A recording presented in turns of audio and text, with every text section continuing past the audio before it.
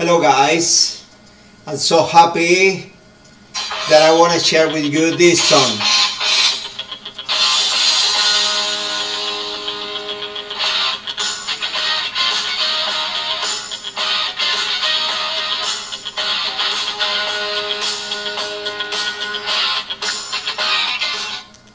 Well, we made it. This is our last unit and I'm going to explain what the unit is about. So I want to say it was nice being with you this semester, not personally through video conferences and video classes, but I think we made it, and I am really happy for you guys. Okay, I'm going to start the presentation. So it is unit number 12, trial and error.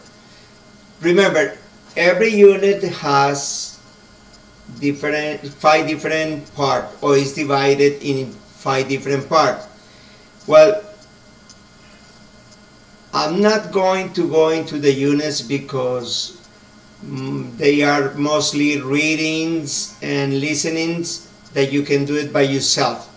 What I'm going to do is I'm going to explain some of the grammar that it might be a little difficult for some of you.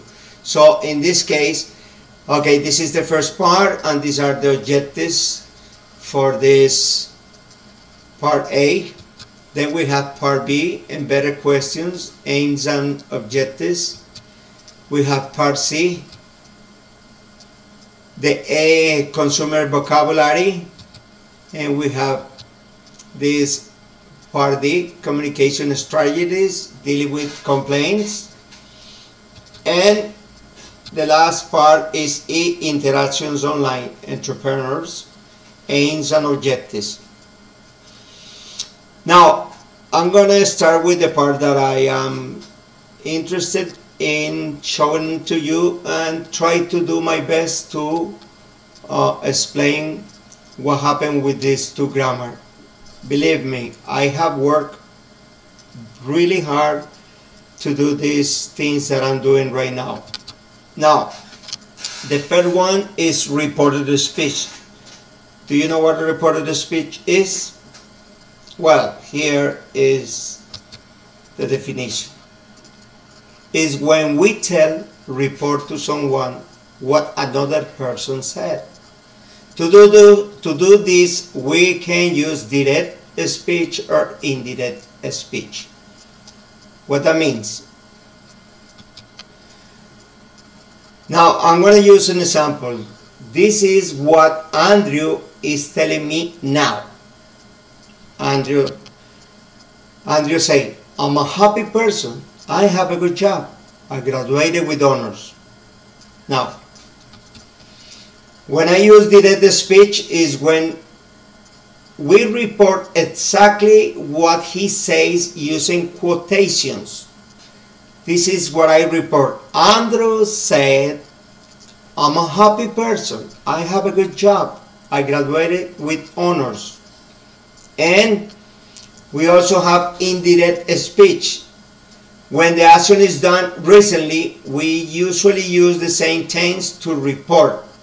For example, Andrew says that he is a happy person, has a good job, and that he graduated with honors. So that's what I'm telling to another person. Now, there is indirect speech, but not so recently. We have to change the tenses like this. Andrew said that he was a happy person, that he had a good job, and that he had graduated with honors. As you can see in the yellow color is the verbs that I'm changing from simple to past. And from past to past perfect, when I say I graduated, that he had graduated. Now, let's see more examples. This time I'm going to use Mari. So we are going to use indirect speech not so recently, as if it was 3 days after her original speech. So this is how it works. So Mari says, I'm a lucky woman. Simple present, verb be. So when I report this 3 days later, I would say, Mari said that she was a lucky woman. That is optional. I can say Mari said that she was a lucky woman, or I can say Mari said she was a lucky woman. And now, you can see the tenses in this side, and you can see the tenses in this other, in the right side. So I'm not going to mention the tenses. You will watch it. You just pay attention to what Mary says and how that is reported. Now, Mary said, my job pays me to travel. Mary said her job paid her to travel. I can also have a bonus for miles traveled. She says she could also have a bonus for miles traveled. I will be promoted soon. Mary said she would be promoted soon. I was nominated as the best employee of the year last year. She says she had been nominated as the best employee of the year last year. Now, I earned $70,000 last year. Mary says she had earned $70,000 last year. I missed the 70,000. Okay. I have met a lot of people worldwide. Mary said she had met a lot of people worldwide. I have never had so much fun while working. She had never had so much fun while working. Good. So now let's continue with this. But now when Mary asks questions, we use reported questions. That's another history. The other one was reporting the speech. In this time, Mary is asking me questions. For example, she says, Ruben, are you married? And if I report this to another person, 2 days later, 3 days later, I say, Mary asked me if I was married. So as you can see in this first part, here we have yes, no questions. Are, do, did, can, will. We use if or do you work hard, Ruben? Mary asked me if I work hard. Did you graduate from Magdalena University? Mary asked me whether I have graduated from Magdalena University or not. Whether or if for yes, no questions. Ruben, can you type fast? Mary asked me if I could type quickly or fast. Ruben, will you go to the annual party? Mary asked me whether I would go to the annual party or not. Mary asked me, Ruben, how old are you? So I say, Mary asked me how old I was. Where do you live, Ruben? Mary asked me where I lived. When did you start at the university, Ruben? Mary asked me when I had started at the university.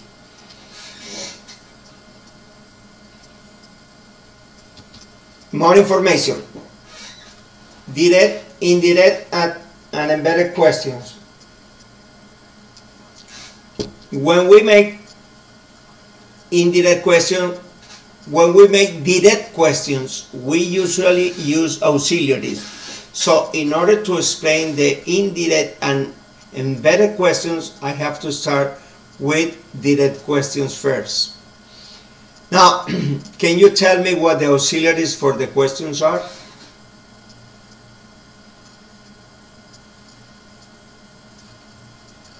And number one, the auxiliary is the company well known in the market? Does the company employ local labor? Will the company's campaign for the new product be on TV? Did the company start in 2002? Those are yes, no questions. Now we go with WH question. What do the employees do on Labor Day in your company? Where can I find the restrooms? How many companies does Mr. Trump have? Simple present. How long has the company been in business? Present perfect. Who were you with in your last holiday? Be in past. These are yes, no, direct questions and WH direct questions. Now,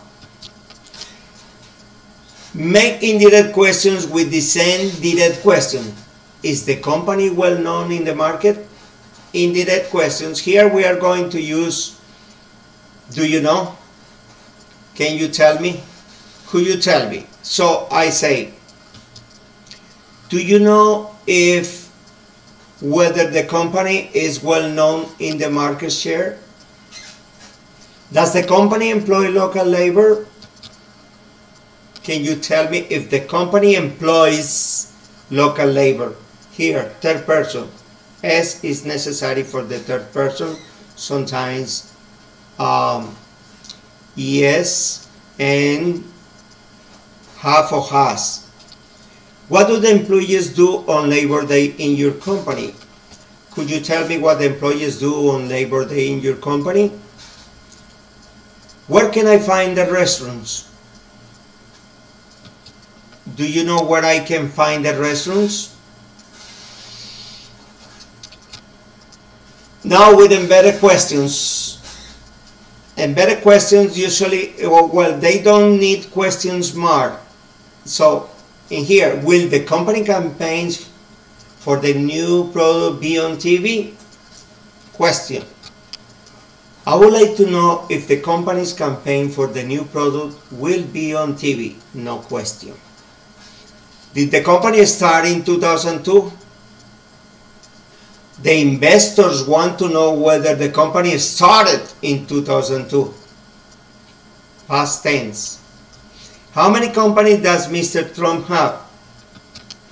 Who cares how many companies Mr. Trump has? It's not my business.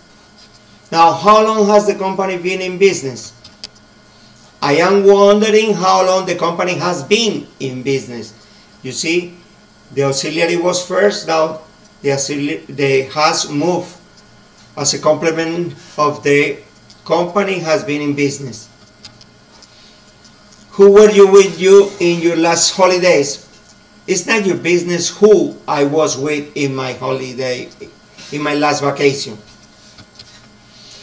Well, guys, I want to thank you, but I have some other things to show you.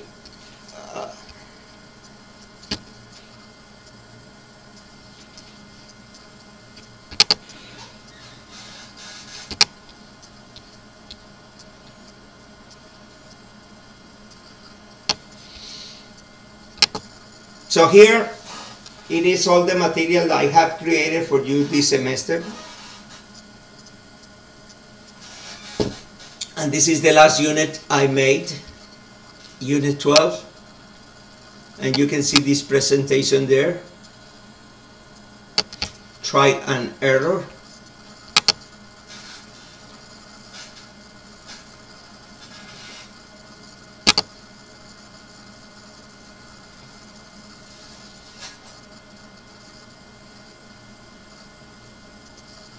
See the presentation?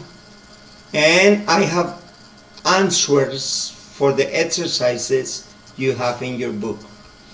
And I also have some explanations on these topics. You can check on. The links are going to be in your presentation. Here we have more examples, more examples, more examples. And I have someone talking about reported speech. Oh, and I try to imitate this person. This is where I learned. Tense changes. Well, I'm trying to do the same and he's doing it, but I don't think it's the same.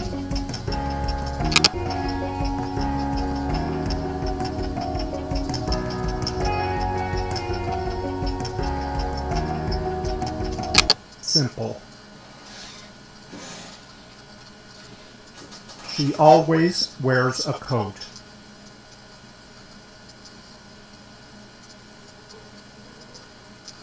To past simple. He said that she always wore a coat. Present continuous.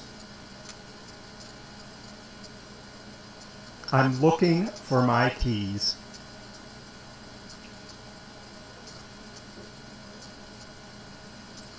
Past continuous. She said that she was looking for her keys. Present perfect.